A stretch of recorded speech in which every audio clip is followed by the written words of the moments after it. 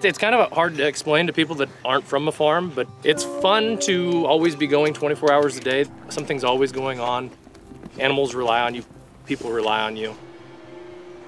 Cow's milk is important to society because actually the cow is turning forage and different kinds of inedible things for humans into a food that is edible for human beings. And so that milk is incredible because it can be a source of protein, but it can be turned into cheese, it can be liquid milk, it can be so many things. Ice cream, everybody likes ice cream, right? But it's amazing, a cow is an amazing animal. We have 3 locations in Idaho. 2 are actual dairies, 1 is just for heifers. We milk 3,000 cows. We've got about 800 acres of farm ground. It's kind of a humbling thought that our 3,000 cows feed as many people as it does, and it's kind of a good feeling at the end of the day to know that we do that. We know that the world is growing and that the demand for nutritious food is also going to grow with that global population. There are a variety of pressures that U.S. dairy farmers face today when they're looking at the global marketplace. The first and foremost driver is always going to be price, so we have to produce enough nutritious food at a reasonable price. There's a really interesting story about family ownership in the dairy industry in the United States. We do have a more consolidated, larger farm model, but we still see 95% of our dairy farms at the national level family-owned. It's important to take on sustainable measures because it's what the marketplace wants. Besides the fact that you should want to be sustainable and equitable to your dirt and to your cows and to your air and to your water. And so we've got to figure out ways to meet that. There's lots of opportunity to reduce our overall emissions as an industry. U.S. dairy actually contributes only about 2% of our total greenhouse gas emissions in the United States. But 2% is still significant, and that's why we as an industry have committed to a greenhouse gas neutrality goal by 2050 and working with all of our farms across the entire United States to help get to that greenhouse gas neutrality.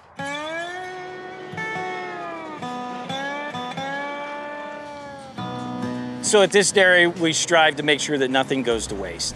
So even on the water, that water is being utilized 3 times, being used in the barn, then going out to wash facilities, and then eventually going back on the crops. We do that the same thing with feed. We utilize byproducts from other industries that would typically not be utilized. We just want to make sure that nothing goes to waste. So how we feed our cows is a very important component of our journey to more sustainable dairy production.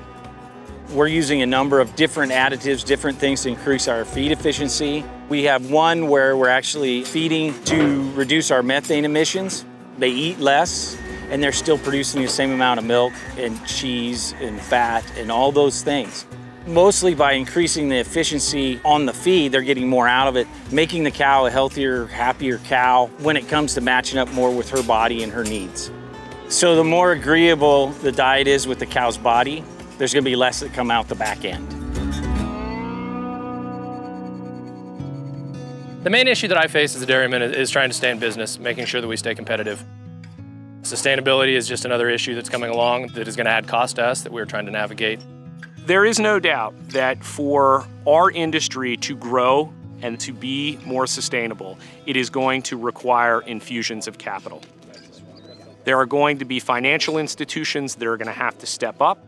In order to afford some of these sustainability measures, we've partnered with a bank on a feed additive, and we are working through that project as we speak. It's incumbent upon us to make sure that farmers have the revenue streams to make the investments and to make the sustainable choices. Because it's very, very difficult to be sustainable or to be green if you're not profitable.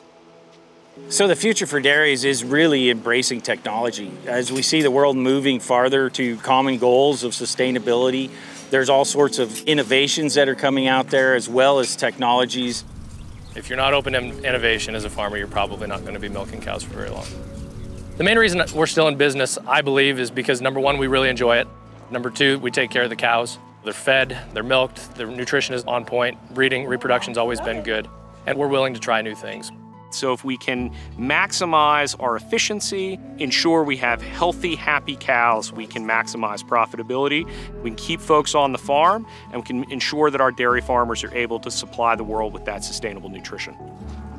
Bye, cows. What we see is that dairy family-owned farms are really, really essential to how the dairy industry is going to meet the demands into the future. All right, look in here, give me a good cheese. We see family farms doing the right things because they want to pass that farm on to their children. This has been a dream of mine since I was a kid to be able to do this. My goal at this point in my career is to make sure that we're competitive enough and sustainable enough that if my kids want to do this at some point, then they have that luxury. And if they don't, then that's going to be okay. It's a wonderful way to live, wonderful way to raise your children, and yeah, it's just a great way of life.